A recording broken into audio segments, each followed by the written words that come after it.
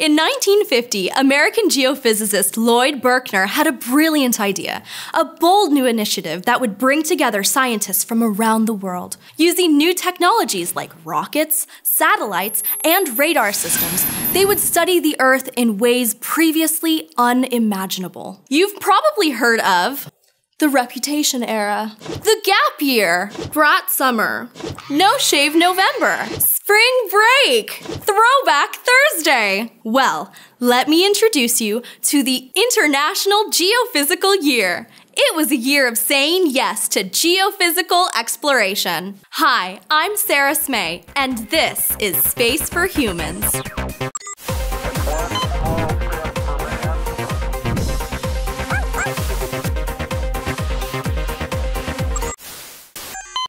In 1950, the world was in the grip of the Cold War, when international relations were decidedly not chill. But members of the scientific community saw Berkner's idea as an opportunity to rise above political tensions and unite researchers from both the Western and Eastern blocs. The ICSU, an independent scientific organization, took up the challenge and formally established the International Geophysical Year, or IGY, in 1952. They set a specific time period for the project, July 1957 to December of 1958.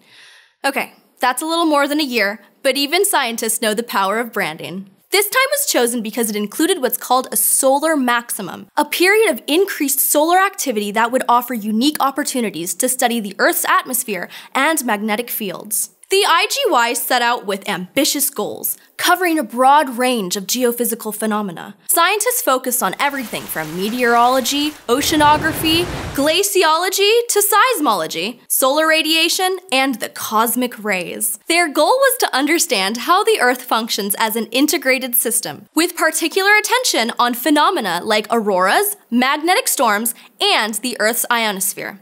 That's a layer of the atmosphere critical for radio communication. But the IGY also had another focus that would have far-reaching consequences: space, including for this YouTube channel. One of the IGY's key objectives was to launch the world's first artificial satellites so that scientists could study the Earth from space. Since this was during the Cold War, after all, both the United States and the Soviet Union immediately committed to constructing and launching one of these newfangled artificial satellites as part of the initiative. Nobody wanted to get left behind. And on October 4th, 1957, in the early months of the IGY, the Soviet Union succeeded. Sputnik, the first man-made satellite, orbited the Earth and transmitted a radio signal that could be detected by scientists across the globe. The successful launch of Sputnik marked the beginning of the space race. That's the part of the story we hear a lot. But the other part of the story is that Sputnik transformed humanity's understanding of space. It wasn't just a triumph for the Soviets,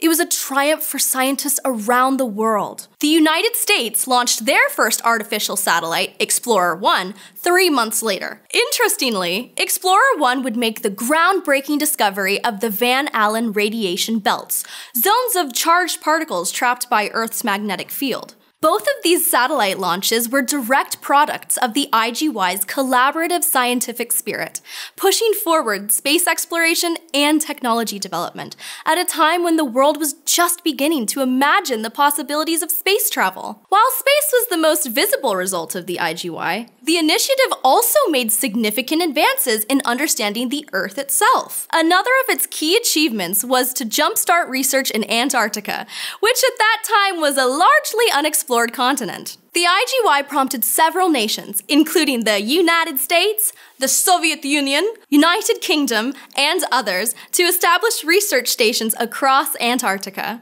The scientific efforts during that year also laid the foundation for the Antarctic Treaty of 1961, which established Antarctica as a zone dedicated to peaceful scientific research and banned military activity. Sound familiar? That's the same model that the Outer Space Treaty of 1967 was based on, preserving space as a place of peace and discovery. The IGY also led to critical discoveries in Earth science, oceanography, meteorology, and seismology. It verified the theory of plate tectonics. It provided some of the earliest comprehensive studies of global ocean currents, climate patterns, and the Earth's seismic activity, including the tracking of earthquakes and the study of the Earth's core and mantle. But a large part of the success of the IGY was not scientific. What made the IGY unique was its emphasis on international cooperation. At the height of the Cold War, when tensions between the United States and Soviet Union were running high, the IGY brought together scientists from more than 60 countries to share data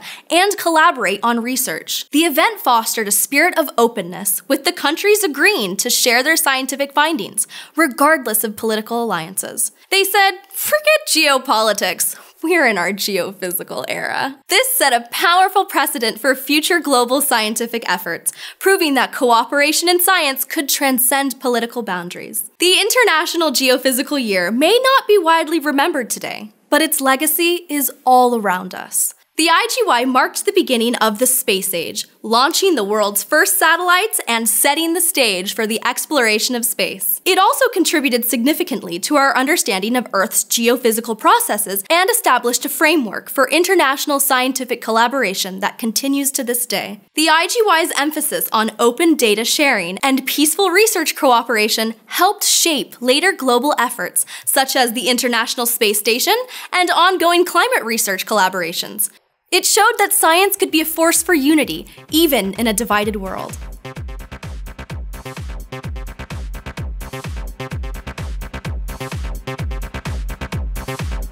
Thank you for watching. Remember to like, share, subscribe, and hit that notification bell for more Space for Humans.